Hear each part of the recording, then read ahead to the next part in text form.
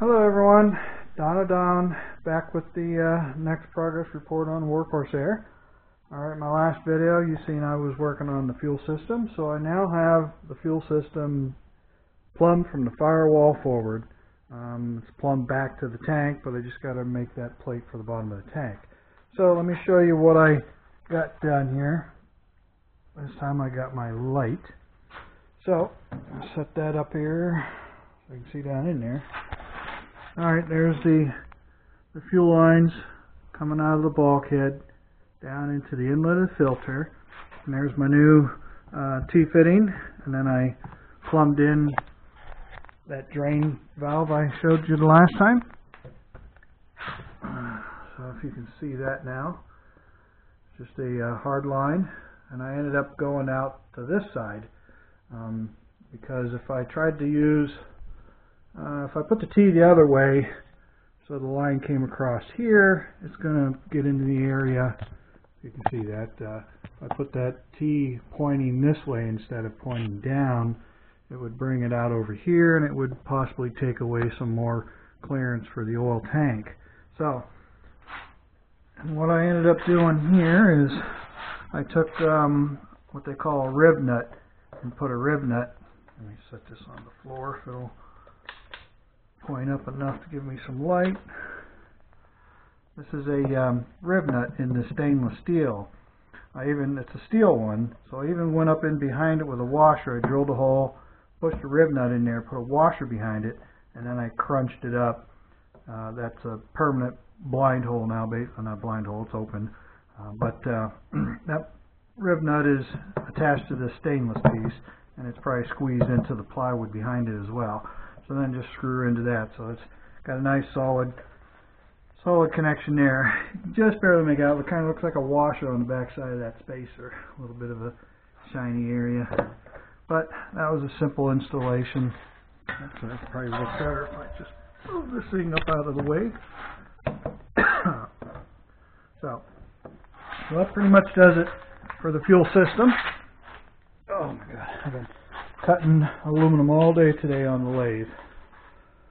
Again, if you can see, there's that nice fuel pump. I'm going to buy one of those for the Mustang project, because that is a nice filter for only 20 bucks. It come with them 3 different size fittings. All right, so the fuel system is done all the way up through to here. Again, the fuel lines right there, goes to the tank as soon as I can get a piece of aluminum. I did go out, had to do some part shopping, and I ended up buying the fittings I needed to finish that off.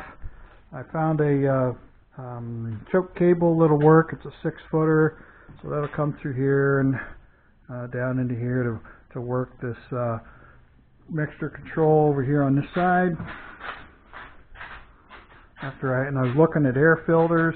I found a 7-inch diameter air filter for like a Briggs & Stratton engine, like a big twin or something. It's 2 inches tall, 7 inches in diameter. And the ones I found on eBay are 6 3/8 diameter, but 2.5 inches tall. So I'll do the math and see what the square inch area of both of them are, and see if they'll be big enough to use in this application, or if it's going to be a little restrictive. One way to tell is put a sensor in the intake and measure the map sensor to see if there's a vacuum with and without the filter on. If the filter becomes a restriction, there's no play. I don't want to drill any holes into this throttle body, but you can kind of tap into the intake manifold and see how much vacuum it's pulling with the thing at like wide open throttle, and then put the filter on and off, and you'd be able to see a difference in the map pressure, manifold pressure. But I'll do some research on those. So what I ended up doing is I decided to get rid of the tank that went on here. I think we can probably see okay without this for right now. That tank with the cap on it. I took and cut the cap off. Let me set it. Here it is. I put it in the lathe, and I turned it down where it was welded on, so I've got it ready to weld back onto something else. But that may be a separate smaller tank, maybe a little higher, may even be somewhere up front here where I can come out of this fitting.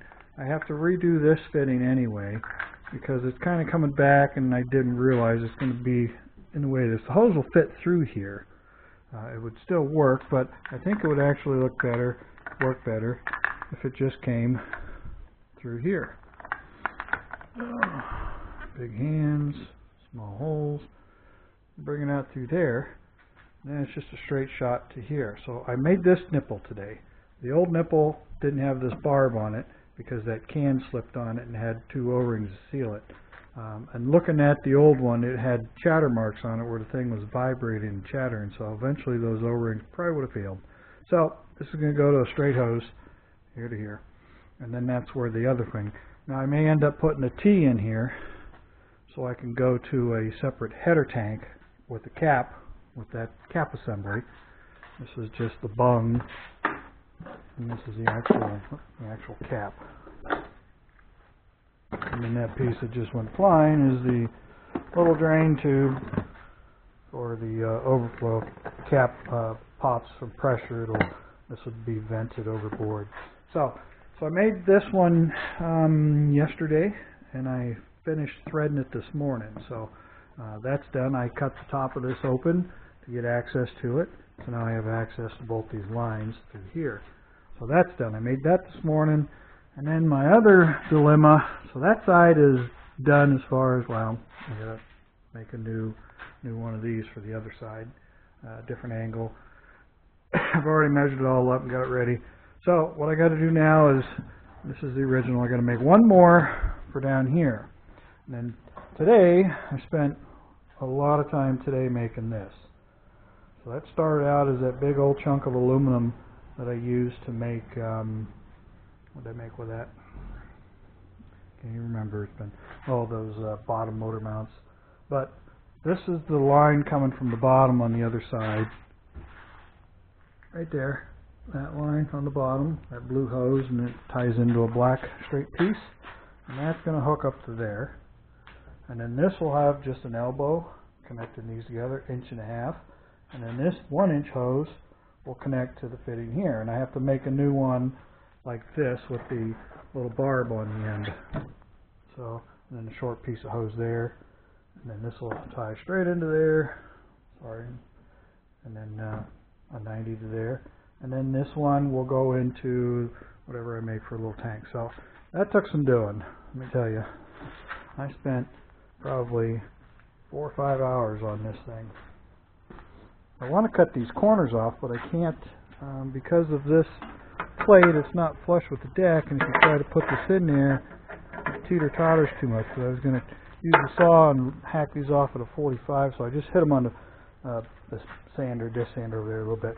But it started out as this, a piece of this. That's all it was, a chunk of that. This is some of the chunk that cut off. This is pieces that were cut off of it to make this. These were just corner pieces that were cut out of here just to take away a lot of the machine work. But the mosquitoes are out, so that's done, ready to go. So that's what I did yesterday and today. Yesterday I worked on, got the fuel system finished. And then somebody in the comments, thank you for making a suggestion. How about drilling and tapping and putting the set screw in there? Well, these are 1/8 inch pipe thread. I tell you what, it took a while to find those. I mean, nobody carries that stuff anymore. I got aluminum filings all down the back of my neck. But it was perfect. All I had to do is run the 1/8 inch pipe tap in there, and I run it in, put the set screw in, or the plug, took it out, and kept tapping it till I got it so it was just slightly recessed. And then I used the red Loctite. Feel mosquitoes crawling around. and then the other side same way. As you noticed, this was the valve cover over there. So I switched them to put this more towards the back. This is the right side for this, the correct side for this anyway. The original oil fill was on this side of the motor. I switched them around to put these up front to tie into all the vacuum lines up front. So that's done. So that's done. As you can see, I put them through the glass beater and blasted them clean. So now I'll go find me an elbow to put on there. It's 1.5 inches. I could buy one like this, or I can go to the parts store and find a short piece of radiator hose, 1.5 inches, and just lop it off. But I don't have a chunk for that. So all I got to do is make one more of these. for down there. The tough part's going to be getting the other one off. It's kind of down in there, and I don't know if it'll come up high enough to get to the clamp. But I got to get that one off in order to make a new one of these. So I was able to do all the threading and everything on that. So I made an even bigger mess. Well, I think that's all I'm going to do. I want to kind of keep this one a little short tonight. Wife's got dinner already started, so it's not going to take long. So this is where I make them fittings out of. So one more of those, and then everything will be hose clamped. The top ones, it was already on hooked up, but I took back off. So I think that's all I got done. Somebody made a comment about these silicone tubes, saying that you can't use them for fuel. They're not compatible with fuel. Like, I'd never heard such a thing. So I did a little research before I commented back to them. And it turns out they say silicone is porous. Now this is 4 layers of silicone. It's like a tape because it's all wrapped and molded somehow, but there's reinforcement fibers in them. Do I have a piece set in here? Yeah, right here. So, but there's 4 layers of fibers in there. And then researching, this inner lining I don't think is silicone. It's a different type of rubber. So that inner lining, I'm going to do some more research to find out, but I think that inner lining may not be silicone. It may be. They do make a liner with a different material, so it is compatible with fuel. But generally on a turbo, they're going to see fuel regardless. Even if they don't have fuel in them, they're going to see fuel because you get reversion back through the intake system, so the fuel bouncing back and forth between the valve and the carb or throttle body. Even on a fuel injection car, fuel can still get up into some of this stuff. But it's not, you're not running full volume of fuel through this thing. It's, you know, you gotta remember it's 14 parts air to 1 part fuel.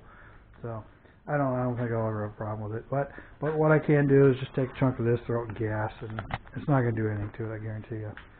Alright, I think that's all I wanted to get done today. Gotta go back to work tomorrow. But the fuel system's finished other than wiring up the pump. Still need, I marked this where I'm going to cut a wedge off here and weld a patch on it to take them corners down, and then get the tube cut and welded on there now. But like I said, now that this is on there, most of this stuff's going to come together a lot faster. So, alright, I think that's going to do her. I don't think I had any more questions that I wanted to mention, but appreciate people leaving those questions, and I never even thought about that. I'm so used to just cutting stuff and welding it, I didn't even think about that. And the nice thing with this is I can take those out in the future if I ever need to go back to this system, or for some reason I need a vent. Those will come out. They're just red Loctite. Heat it with a torch, they'll come right out, so I can use them. They just, you know, just sticking up is all. Okay, everyone, that's going to do it for this video. As always, appreciate everybody taking the time to watch my videos. Feel free to leave any comments, questions, concerns, and I appreciate the comments that people are leaving and the ideas.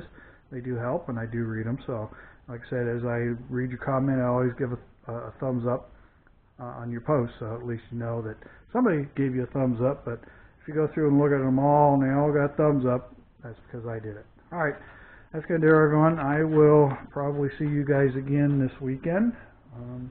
Battery's getting low, so I'll be back at it Saturday, maybe tomorrow morning, tomorrow night I'll work on it some more. So, okay, everyone, that's going to do it, and I will see you guys again next weekend. So for now, this is Diner.out.